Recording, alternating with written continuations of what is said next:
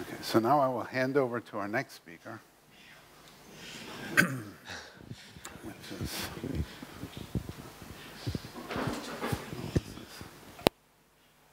where.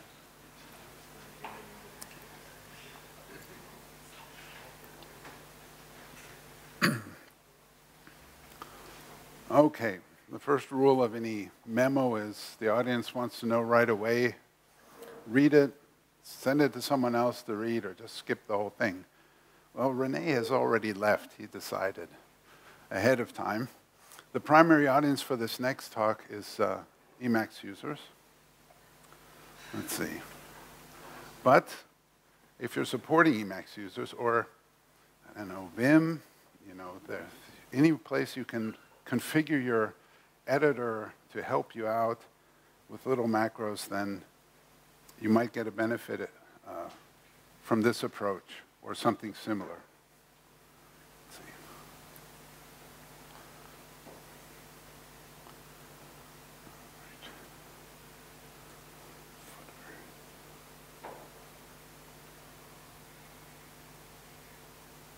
All right, so this is the first slide, but what you're probably more interested in is how many are left.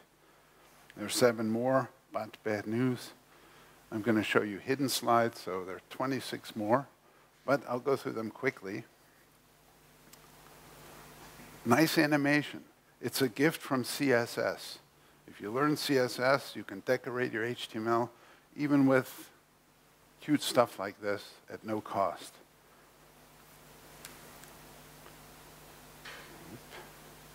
So we're going to talk about the use case, the approach, the shortcuts. I'm a slow typist. I took the typing course twice in summer vacation, and I didn't get faster the second time, but I do hover over the keys. I noticed I'm generally slower with the modifier keys like Escape, Alt, and Control. And, well, Emacs is programmable. Get help from it. Emacs actually stands for editing macros, not for Escape, Meta, Alt, Control, Shift. And our EuroTcl syntax is really simple. It's so simple we don't call it a syntax. We just talk about lexical analysis. But nonetheless, syntax highlighting editors, think of it as syntax and they can help us out here. So what I did is I made a bunch of shortcuts tied to the semicolon, because the semicolon on my keyboard is very easy to find. I know where that is. It's on the home row. It's rarely used in TCL scripts. I won't have to escape it often. And the natural punctuation is always semicolon space. So a quick reveal, I've got about a dozen frequently used shortcuts. So if I'm typing hello, and I type semicolon space, world, it looks just like you would expect it. So the shortcut semicolon space turns into semicolon space. Don't have to think about it. If I type semicolon twice in a row, I get it escaped without having to search for that backslash key. I do quotes. That's one of our lexical conventions. And if I have an active region, I select this and I type semicolon Q. It quotes it for me. And this can be useful with curly quotes because I understand.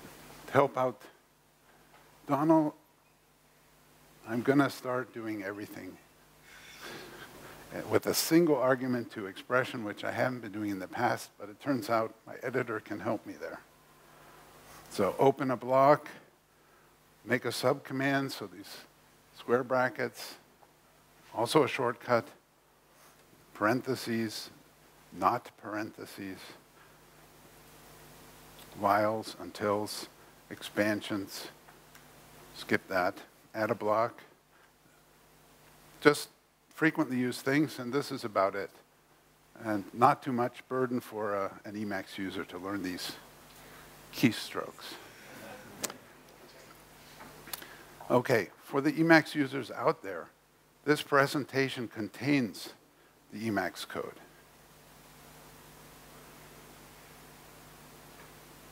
So go to EuroTcl2019 and download this file and cut and paste, you're ready to use it. Other keyboards, it looks like on the German keyboard, the hash key would be a nice choice, or in Switzerland, maybe the dollar, in France, the star. You get the source code for Emacs, you can make it work the way you want it to. So some takeaways, it helps me. The source code is here. Make it work for you. Thank you.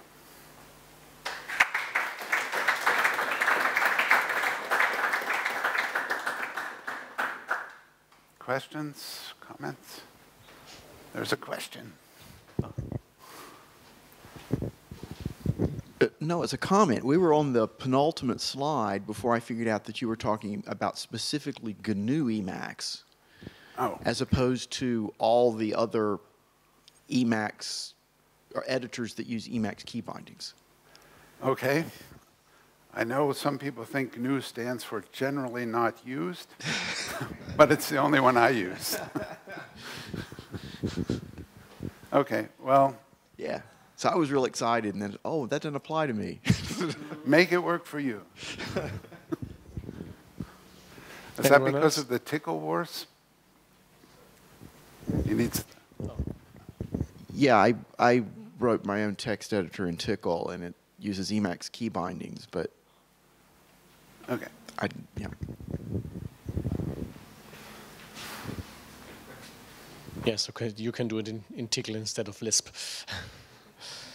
I guess. Okay. Thank you.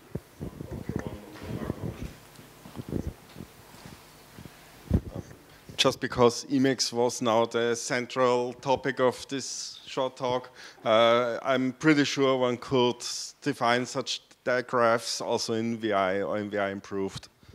I'm sure, yeah.